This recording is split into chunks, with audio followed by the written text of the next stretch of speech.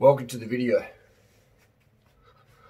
How to lose the last 100 pounds. We've got a question. This is from my coaching group. If you want coaching group, if you want coaching from Durianrider on weight loss, relationships, cycling, running tips, YouTube success. You want to be a successful YouTuber? Go to Durianrider.com and ask me any questions in there. Every question gets answered. And if it doesn't get answered, just start a new thread. It's a great group. It's it's powerful. It's a powerful resource. It's a resource I wish I had when I first got into this lifestyle. YouTube, etc. Relationships. Let's get into it. This is a question. Alright. I'm a 40-year-old man. I'm 5'11", 299 pounds. That's about, I'm 6 foot. It's about the same height, 5'11", same thing. 299 pounds. I'm maybe 150, 170. I don't know. I haven't got any scales, but so this person's about 130, 150 pounds more than me. They want to lose it. They had gastric sleeve surgery back in 2012. Lost a ton of weight. Gastric sleeve, gastric bypass, whatever you want to call it, it works because it makes you be able to eat less. Force you to eat less, otherwise you're going to have discomfort. So I'm totally against it. I wish this person came to me before that. How much does it cost to do gastric bypass? And the lifestyle, I can't believe people do it. And I'm not judging this person. I'm just saying, I'm just like, it pains me that people have to make such an extreme changes in their lifestyle, to their body rather, when they could just live on sugar and rice and fruit juice and corn and pasta and fat-free vegan pizzas and all the good stuff, sweet drinks. And people say, oh, that's extreme. Oh, that's extreme. Gastric bypass, that's extreme. Chemo radiation, feeling depressed, being scared of sugar, being scared of carbs. Imagine that reality. I don't know. That's not my reality. So no judgment to this person. They've if anything, thumbs up to them for wanting to get results, for being so motivated to get results that they've done something like gastric bypass. Even though I don't rate the surgery procedure, I think it's a total scam, but I rate the underlying intention there of that person. I want to get better, whatever it takes. Okay, I'll do that. So that's what we're getting at. So I rate that. I understand. Well, now they're over here asking me for advice because it doesn't work. Gastric bypass doesn't work long term. All right, you might get quick results, but then you go back to your old bad habits. You know what I mean? So it's a massive band-aid that costs 10 grand, 50 grand, 100, whatever it costs. So surgeons are making big bank. I don't know if you're a gastric bypass surgeon, making big bank on a band-aid. It's probably one of the most expensive band-aids out there. So he got down to 190 pounds. I started abusing alcohol and caffeine. Alcohol, what's that? It's a carbohydrate. Caffeine, what's caffeine? It forces carbohydrate into your cells. So whenever people cut carbs, they increase alcohol, they increase caffeine. Every single time. If it's not alcohol, it's caffeine. If it's not caffeine, it's alcohol, or it's even both. Every single time. People cut sugar, they increase alcohol, they increase caffeine. Or it might even be Ritalin or Adderall. Every single time. Or it could even be cocaine for some people. Or crack. And if people are like, that's not true, Harley, my doctor didn't say that. This is my advice is real world advice. Right? I want a peer-reviewed study that backs up what you just said. Go and wait 10 or 20 or 50 years for that if you want. How about common sense? Go and use common sense. Look at your family members. Look at your buddies on Facebook or whatever. All right, I'm getting a little bit frustrated here, but look at these people out there. Under the comments, oh, sugar's bad. You see them like Starbucks, coffee, organic. It's organic coffee. It's good. It's good. This sugar's bad. Coffee's good. Would you give coffee to a baby? Anyway. All right. So this person's, they're just in it's that same calorie-focused carb trap. All right. Scared of carbs. Up goes the alcohol. Then alcohol makes you feel depressed. Dick doesn't work properly. Life goes to shit. Caffeine makes you feel up. Then makes you feel down. You feel anxious and anxiety. Caffeine is, if I wanted to create mental health episode in someone, up the caffeine. Maybe give them smoking cigarettes as well. Cigarettes and caffeine and alcohol have a lot to answer for. I would rather date a girl who drank 2 glasses of wine a day than 2 cups of coffee a day. In fact, I wouldn't date a girl a girlfriend. I wouldn't, if they drank coffee every day, I wouldn't just up and down. Women up and down as it is, but caffeine, caffeine destroys people's personalities, man. It makes them into nuts. Made me nuts. I'm still nuts. I'm on bananas. So flick off the caffeine. I love that this person's like wanting to self-betterment. So this person is 300 pounds now. He wants to lose weight fast. Wants to lose weight fast. He has a full kitchen, rice cooker, instant pot, etc. All you need is a rice cooker. I need to know what I should be eating for breakfast, lunch, and dinner. I need really basic recipes because I'm not a good cook. Me too. I also need to know how much should I be eating. Should I create a calorie deficit to starve myself and force it? And just, oh, I'm hungry, but I can't eat because I'm doing intermittent fasting. Can't eat. Nah, man, that's torture. Got to take vitamin pills. Can't eat. Appetite suppressant. Brush your teeth. Extra mints. Can't eat. That's torture. Remember Sarah Wilson from I Quit Sugar? She jumped out of a moving car. She was suffering such bad anxiety from caffeine abuse and lack of sugar. She jumped out of a moving car. A rich girl, not too bad in the eye, a lot of social stuff, a lot to look forward to, jumped out of the moving car because she was so depressed in the caffeine and the serotonin was so low from sugar restriction, she wanted to end her life. Crazy, but true. Should I create a calorie deficit or eat as much as I want? What do you think I'm going to say? I have a treadmill and a bunch of dumbbells. I have quit the non-vegan food, great, but I still need to quit the caffeine and alcohol. I need all the help I can get. All and any advice is greatly appreciated. Thank you in advance. This guy, I sense he has gratitude, and gratitude is like the foundation of life. If you don't have gratitude in life, then you've lost. I don't care how hot your girlfriend or your wife or your husband or your side chick or side dude is, or how much money's in the bank, what car you drive, where you live, who you've got in your network group. If you don't have gratitude, your life fucking sucks. It's a fail instantly because you're constantly depressed. Even if you're eating the best diet in the world, you're getting all the, you know. If you don't have gratitude, done. Everything's out the door. Everything's out the door. Doesn't matter what you weigh, how many likes you get, whatever. Without gratitude, everything's for what? You know, it's all temporary happiness. But gratitude, if that's your foundational current, I have immense gratitude. So whatever happens in my life, it will rock me a little bit. I've got that foundation of gratitude to center myself back onto that. It might sound woo-woo to some people, but it's true. Gratitude, man. Go hang out in LA with the OC girls and guys, and then go out to the slums in Davao City, and I've done both, and you see what the gratitude is. Like, you give someone a bruised banana in a slum in the Philippines, and they're like, oh thanks. Oh, is that for me? Thanks, mate. You know what I mean? And then, you know, like the real slum people, not the people who just beg for money. Give me money, give me money, give me money. That's the entitled brats that we're helping over there. But like the traditional slum people who just have a lot of gratitude, you know, and they live in a pretty, you know, interesting situation.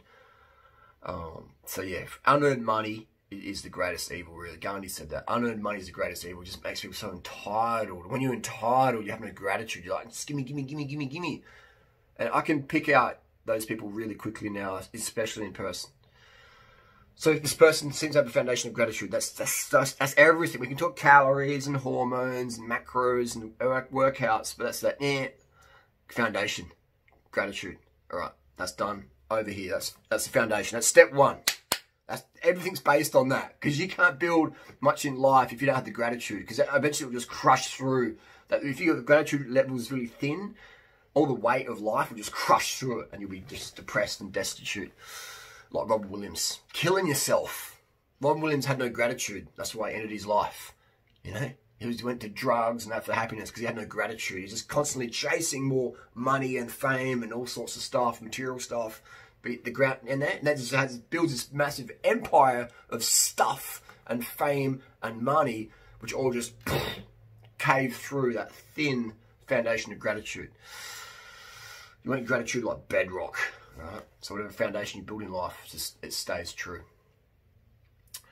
And what would I do if I was this guy, 300 pounds, put myself in someone's footsteps? What would I do? Put myself in their shoes. I would never drive a car. I would never get in a car until I was at, you know, a lean body physique. I would flip my life over. I would live on the street. I would do whatever it took, you know, without being chasing quick fix fads.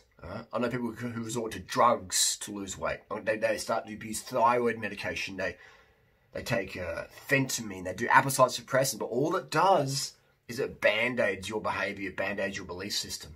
It doesn't treat the cause. So you can take all the drugs in the world you want and lose weight, but it will come back on, you know, because you can't stay on drugs forever. Because what happens is your heart will fail, or your kidney will fail, or your mental health will fail so much that life's not really worth living anymore. So drugs is how some people do it, but it ain't sustainable. Look at all the people in Hollywood who are just depressed as heck. And maybe they're slim and skinny and pretty or surgical or whatever, but you don't want to hang around them. You know, once you get to know them, you're like, yeah, I'll rather go and talk to the wall. This person's so damaged and frantic. You know, so the only solution really is that high carb, low fat vegan lifestyle. It's the only thing that's going to work. You can calorie restrict and like eat little bits here and there and like do all this restriction nonsense and have just a totally fucking insane life of depression and fear of like, oh my God, I'm going to gain weight. And your thyroid, like when you starve yourself with carbs, your body instantly downregulates T3 and T4 production. And your TSH level goes right up. Your thyroid stimulating hormone goes up. Because your pituitary and your hypothalamus is going, hang on, there's not enough T3, T4. Let's try and get this thing back in order. Right? And then your body shuts those things down, the T3, T4, because you don't have enough carbs. And your body's like, oh, we're in famine. Let's slow down everything. Let's slow down the metabolism. Let's slow down the drive. Because we've got not enough calories coming in. Then, well, let's slow down the output. Let's wind down the motivation hormones, the motivation hormones being the thyroid, etc. Because the carbs aren't there. Otherwise, it's like you're overheating your motor in your car. The car just shuts it down. The computer system goes, okay, turn it off. Turn off the motor. It's getting too hot. The brain's like, turn off the hormones because there's not enough carbs here. We're in famine mode. It doesn't make any sense for survival to keep exerting calories when there's nothing coming in. No carb calories coming in. Right? So you can eat fat calories, and yeah, but your body will still downregulate your thyroid hormones because it needs carbs. Right? Fat calories are like emergency calories. Fats in nature is very, very rare. Sugar's everywhere. You got starchy root vegetables. You got sweet fruit. You got sugarcane grass that grows wild, you know, in the equatorial areas. And people are like, what about Eskimos? It's like, hey, they're people who have migrated north and south for warfare or whatever, or isolation. Humans will eat anything to survive, right? So if you want to go and eat seal intestines and penguin nuts, you go do that. Right? I'm going to be eating my mangoes and my rice and my vegan pizzas and my sugar and my drinks. I'll be doing that. You go and do those things if you want. And smell like a goat scrotum. You know, it's just insane what people eat out there. It's just like, oh man. Just to lose some weight. And I'm like, come on, man, you can eat pizza and get lean. Vegan, high-carb pizza. Hold the vegan cheese, hold the oil. So Mexican food. Our friend loves Mexican. I love Mexican food, man. You know, some tortillas, beans, and stuff like that. Just hold the fat. Keep it vegan. Eat as much as you want. You know, you have to eat as much carbs as you want. Otherwise, what's going to happen to your thyroid hormones? They're going to tank. When you don't get enough carbs, your cortisol spikes up. What is cortisol? Cortisol is a hormone that's produced by your adrenal glands. All the adrenal glands sit on top of your kidneys. And your adrenal glands they help regulate sugar in your body. So if you're running low in carbs, your adrenals will fire up. You get this like adrenaline spike, and the cortisol going up to like get any bits of sugar and just force them into the muscles for like, you know, fight or flight almost. So if you're constantly spiking your cortisol from lack of sugar, lack of carbs, then eventually you get what's called adrenal fatigue. And then your mood, boom, depression, really strong, hits it. So, and same with caffeine. When you have caffeine, that spikes your cortisol because caffeine's a neurotoxin, it's adrenaline, it's like floating around the system. The body's like, hey, this could damage the brain. Let's open up the capillaries, the veins, arteries. Let's flush out this neurotoxin, caffeine. People are like, caffeine's not a neurotoxin. Look it up. Caffeine is from the coffee bean or the tea leaf. And caffeine's job in nature is a natural pesticide, right? So all those people just drinking coffee saying, sugar's a drug. Sugar's a drug. No. Sugar's a nutrient. Sugar, aka sucrose, it's a nutrient. caffeine's the drug. Caffeine. I use caffeine a few times a year for, you know, various long distance rides or whatever. Didn't use any yesterday though. And, but I very rarely use it because next day I feel just like melancholy, you know? So, oh, the sky's a bit more grey. So I rarely use it. I've just got a few energy gels left over from years ago. And but I use caffeine maybe a few times a year, but maybe 20, 30 milligram dosages. Average cup of coffee is about 100 milligrams. So very, very minimal usage. Same with too much chocolate. It's like that melancholy effect next day. Don't like the feeling. Milo, etc. And, I like feeling good, naturally. And so anyway, you have this this neurotoxin in the body, you know, and it wipes your body full of adrenaline, and your cortisol goes up, and your fat storage goes up, etc. So just look up high cortisol, caffeine, high cortisol, low carb diet. Yeah, it causes adrenal fatigue, and then you're feeling crap. It doesn't matter what your body composition is. If you're feeling crap, you're feeling crap. It doesn't matter how much money you've got in the bank. If you're feeling crap, you're feeling crap. Right? It doesn't matter who's, you know, giving you girth or swallowing your load, whatever. If you're feeling crap, you're feeling crap. Right? And so this is what people don't understand. They're like, oh, if I just had this body, I'll feel happy. No, no, no. If you can't be happy at 400 and 500 pounds, you won't be happy at bikini model stats, because when you get there, you go, oh, these people are using me for my body. I don't like, you know, you're like, you know, the same people who didn't talk to you because you're overweight now will talk to you because they're like, oh, this person's hot, I'll get something out of them. And then you go, hang on, you wouldn't talk to me beforehand. So then that creates another reality of depression. Oh, these people are so fake. You know, you want approval from these people. And then once you get it, because you fit their criteria, then you go, hang on, you don't talk to me because I've got YouTube subscribers, or I've got money, or I've got these looks, or whatever. You know what? You know.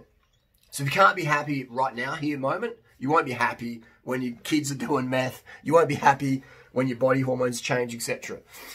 So you've got to be happy now. Simple as that. People make such a powerful mistake in life. And you won't hear this from Eric Berg and all those other charlatans out there about the happiness reality that, you know, I flaunt the weight stuff because that gets hooks people in. But it doesn't matter what you weigh. Happiness is a choice in the moment. And it's a lot easier to be happy when your hormones are actually ticking over. And by doing that, you have to have enough carbohydrate. So if you cut your carbs because you listen to some idiot on the internet, right? Listen to this idiot. I know what I'm talking about. You cut your carbs, you cut your mood. You cut your serotonin, you cut your dopamine. People say sugar's as addictive as cocaine and heroin. That's true. That's a soundbite. Cocaine, heroin, they raise dopamine. Sugar raises dopamine. Getting a hug from your mum or your dad or someone you value gives you dopamine.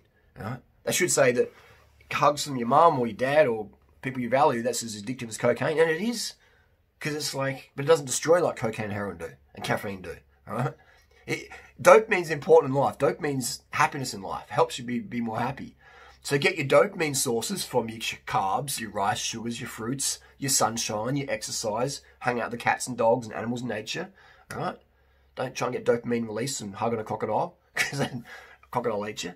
Yeah, but this is what we have in life. We have these people just out there doing these sound bites, and then uneducated people go, oh yeah, like sugar's bad. And then they try and avoid the sugar, and they're basically walking backwards into a Mack truck trying to avoid a mosquito that has no little stinger anymore. Little mouthpiece, you know what I mean? That's what people are doing. They're walking backwards and they're, oh, sugar's bad, I'm going to walk backwards. And there's a Mack truck coming. And that Mack truck is depression, cortisol spikes, high cortisols, you know, low dopamine, low serotonin. They're walking into that back of that Mack truck. That's, you know, the back turned to it, and back, bang.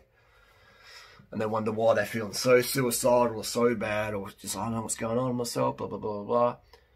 These are things at age 42 I can tell people, you know, coaching thousands of people. And I've known people who've committed suicide. I had an argument with a guy in 2009 in Koh Phangan, Thailand, at a yoga retreat. He was smoking durries, drinking his coffee, had big dark circles under his eyes. He's a French guy, looked like maybe taking a bit of steroids, and he's just like, you know, he looked good. You know, people go, oh, he looks fit, he looks strong. But he's under his eyes, he's like, oh, and I could tell he's just so frantic and manic. He's like, sugar's bad, sugar's bad. And he was as passionate against sugar as I was pro-sugar, you know. And next day, or that night, he got arrested by Thai police, and next day he hanged himself in a Thai prison cell, committed suicide. Right? So this is my reality. I've had thousands upon thousands of conversations with people. I've seen people kill themselves from sugar deficiency, from glucose exhaustion, from low dopamine from not enough sugar, from chasing dopamine hit from cigarettes and coffee and alcohol, and avoiding the sugar, and having such depression that they hang themselves, they kill themselves. Such a selfish act. Not caring about your family, just going, I feel really bad, I'm going to end it all. I don't care about my family or my community or anything. I don't care about the workers who find me. I just feel really bad. This is me, me, me, me, me. And that's what happens when you don't have enough sugar. You become this it's a psychosis. It's a psychosis. And it is very hard to get people to get a cup here, put some water in that, pour some sugar in there, and go, hey, drink that. Do you know how many psychoses are out there? People sugar. If you can't fill half a cup up with sugar and drink water and stir it around, maybe put some ice cubes in it and just sip that, drink that, you got a psychosis going on, like anti-sugar psychosis. And your life quality this is a sugar test. If you don't say, okay, sugar, glucose, fructose, sucrose, good, bang. Feeds my brain, feeds my cells, drink it. If you can't do that, then the quality of life you're living is much more subpar than it could be. Much more. That's a psychosis, a fear of sugar, the most easily digested food on the planet. The food that they give you when you're in hospital in a coma to keep you alive, refined sugar. What's found in fruits, every sweet fruit contains sucrose. And people say, oh, we'll just get it from the fruit. Yeah, you can do that. If you're lucky enough to find high quality fruit that has enough sugar in it. Most fruit, I can sit down and eat 30 bananas and not be full. Most bananas. Because you're full volume-wise, but you're still like, I need something sweet. Because there's not enough sugar in the bananas grown today. They're picked so green. Same with the mangoes. It's like, it's very, very hard to get sweet mangoes. And people are, oh, no, that's not true. Any supermarket has mangoes in it. These people aren't athletic. They're not fruit eaters. They're just like, they're not talking from experience. It's like someone goes, well, I'll just spend $1,000 or $10,000 on a bike when you could just get a Huffy from Walmart for $100. A bike's a bike. It's got 2 wheels. It's got 2 pedals. That's what people are thinking. Oh, well, you just eat fruit. That'll give you enough energy. Why not? Fruit's full of sugar. I don't eat too much fruit. And I'm 800 pounds because bacon's good, though. This is a reality. I think a lot of people out there can understand what's going on. So this person, I would also ride a bike. I would get rid of your car. If you want this person said, I want results fast. So the faster you want results the right way, then the more work you have to put in. And I just recommend get on the bike, man. Get yourself on a bike. You're 300 pounds, so don't get a road bike because it might snap. Get a hardtail 29er mountain bike and put some slick tires on that. Just use that for transport. Get some, you can use clipping pedals if you want. You can just get some those pedaling innovation pedals, those flat pedals, and just use that's your transport. Get a bike like a D-Lock. That's your transport. Put some panels in there to carry your groceries. That's your transport. And people go, oh, they'll laugh at me because I'm fat. Who cares, man? Unless people are paying you rent, doing everything for you in life, their opinion doesn't really matter, And if you're still living at home with your parents and you don't like their way of living, then you've got to move out. Be your own man. Self-made is where it's at. And so I'd recommend this person jumps on the bike. 100%. The bike's just like, gets your oxygen going, exercise is healthy, cycling's low impact, doesn't damage your joints, wear some bright coloured clothing, wear a bright coloured helmet, lights at night, pay attention to the road, don't be looking down. Oh, there's a car in front of me. Pay attention. And man, you shred it. I know a guy who shredded 150 pounds off his body, riding a bike, everywhere he went, didn't go, he was OCD about not getting in a taxi. This is in Thailand. And he was just, I'd see him go to 7-Eleven and come out with all his sugar drinks. He was living on jam and bread. And he lost so much weight so quick because he was just militant about it. Like he was just full on about it. And he's still lean today. He's still lean today. But then at one point he started cutting out sugar. He started cutting out sugar, even though that's what got him results, just to maybe lose the last 10 pounds or whatever it was. But he started cutting out the sugar and trying to be just on whole foods. And then his mood took a massive dive. He started having little minor conflicts with people and banter and nothing serious, but his definitely mood dropped off. Like people didn't really want to socialise him that much because he's, not getting enough of the good stuff. You need the sugar. Life's meant to be sweet, all right? I'm one of the people out there who live on an amazing fruit farm and every piece of fruit you pick is just bursting with flavour and sugarness. It's just an incredible fruit. Then tip of the hat to you, you know. And those places do exist in the world, but they're very, very rare. For most of us, though, adding sugar to our fruit is going to be a necessity. Otherwise, we just live in that constant craving of fatty foods or caffeine or alcohol reality, where we're constantly using self-discipline to say, no, no, no, you know. You got to get the carbs in, the calories from the carbohydrate, and as much as you want. If you're hungry, eat more. And never feel guilty for carbs. If you feel guilty for carbs, it's like people out there saying, if you're touching yourselves bad, it's a sin from God. You should feel guilty for that. Okay, man, there's people out there who are, you know, they don't want to touch themselves or whatever, or masturbation or whatever, because they think, oh, it's a sin from the Lord. And hey, if that's your reality, you know, there's people out there who say, I can't have sex until I get married. And they go marry some fuck boy, and he pumps and dumps them, and whatever. I knew a girl like that. She was like, I'm not going to have sex until I'm married, and, you know, I'm going to find a very wholesome Christian guy. And she married this fuckboy dude who was just in the Christian church to hook up with the virgin hotties. And he married her really quickly, and it lasted like a couple of months, and then he was like off to the next one, you know. And I was like, I was telling her the whole way, I was like, you should test ride before you decide, you know what I mean? This is silly, you know. And so she was like a divorcee at like 21 or whatever, you know, just because sticking to these stupid guy in the sky rules, you know. And this is a guy in the sky rule. Sugar's bad. Oh, they said sugar's bad. Who's they? The guy in the sky on the internet? You know? Just common sense. Common sense. All right? Common sense. Test ride before you decide. Get your carbs in and never restrict them. End of story. Ride your bike. Burn fat, not oil. People say, oh, but it's okay if you're doing exercise, you can eat carbohydrates. Well, what about lazy people? Well, I'm a lazy person. I'll sit on my arse all day and do nothing in my life. What about me? What should I eat? More fat and protein to get even more fat? Oh, but protein makes you lean, doesn't it? Protein makes you lose weight. What do people in the gyms eat? To bulk, to gain weight? Protein. Protein. They have the carbs as well, to have strength to lift the weights and the steroids, etc. But protein's the essence, isn't it? It's the building blocks of life. So if you want to build more body weight, eat more protein. Right? It just stores more weight. Even if you're not using steroids, you'll gain more weight. It'll turn to the fat, but you'll be more heavy. That's what a lot of guys are looking for. That's fine. So this is just where it's at. And my video is essentially the same stuff every week for the last 12 years. You know, a little bit extra here and there. It's the same stuff. This is fundamentals. It's fundamentals. And most people out there, 99% of people out there, are too devoid of common sense to see the logic I'm talking. 99% of people out there. I get that. And I'm not frustrated by that anymore. I understand it. Just like, this is a cup. It's a coffee cup that's never had actually a coffee in it. Alright? This is my water cup. I got a coffee cup. It's a coffee cup that's I use for water. I got it from a race in Thailand. I understand that if I drop this cup on a hard surface, it will break. I understand that. I'm not frustrated. I don't go, what a stupid cup. If I drop you on a hard surface, you're going to break. I don't walk up to people going, wow, you're dumb, you don't understand carbohydrates. I get it. 99% of people don't want to understand it. Not that they won't understand. They don't want to understand it. People want to keep eating their bacon or whatever, or keep up their eating disorders or whatever, because that's their identity. You know, they identify as a sick person. They identify as an anorexic or whatever. That. And I understand. I'm talking to the 1%ers out there. You know, so I get that at a deep level.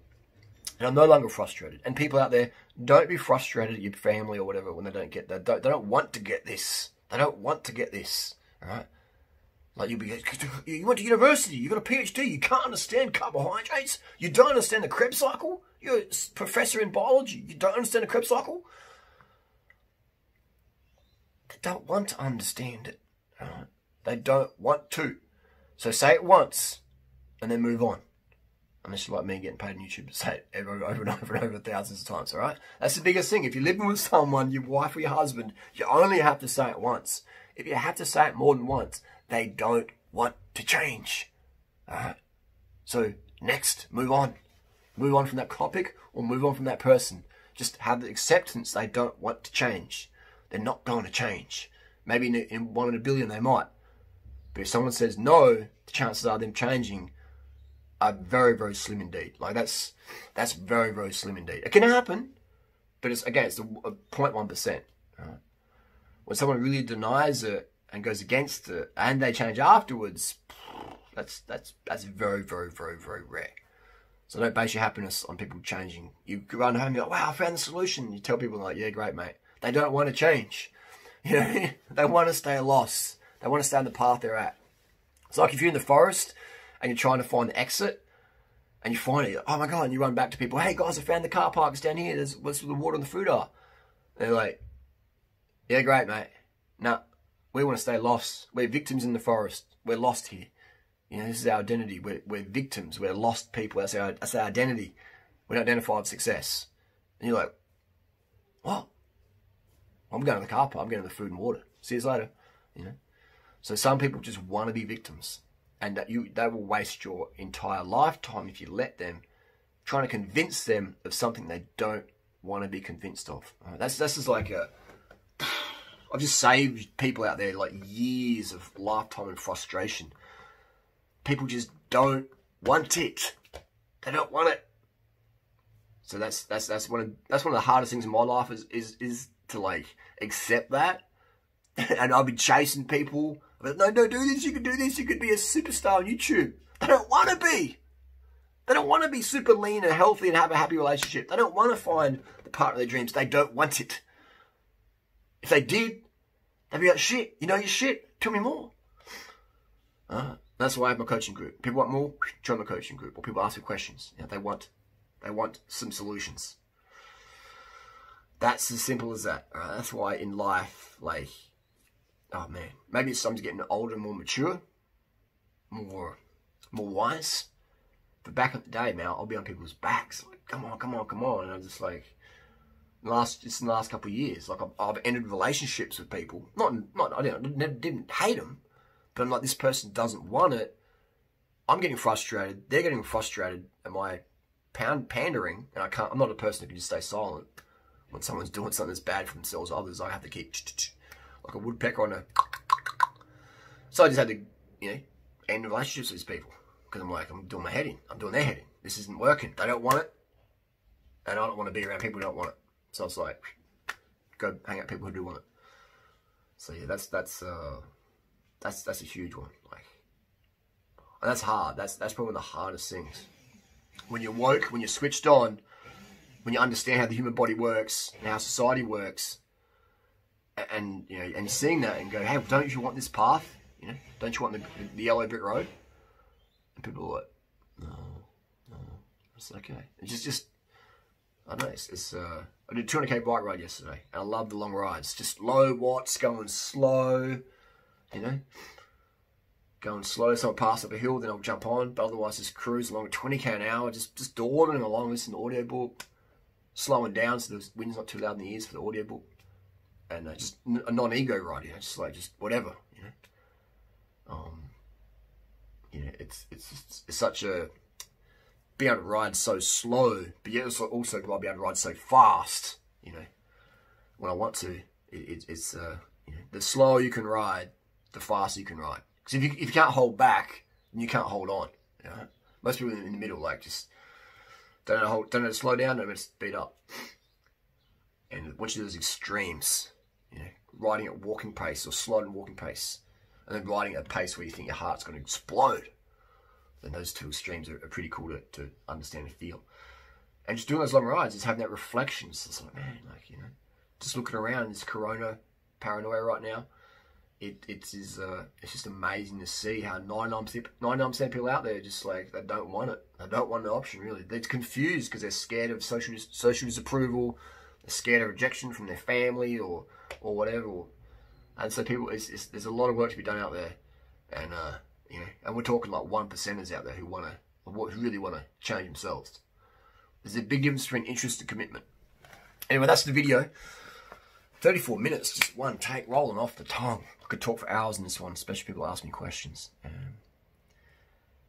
If you want more information, grab my ebooks from Durianrider.com. They're constantly updated. Free updates via email. And we'll see you on the road. But yeah, just carbs, man. Never skip your carbs. Never rely on stimulants for energy.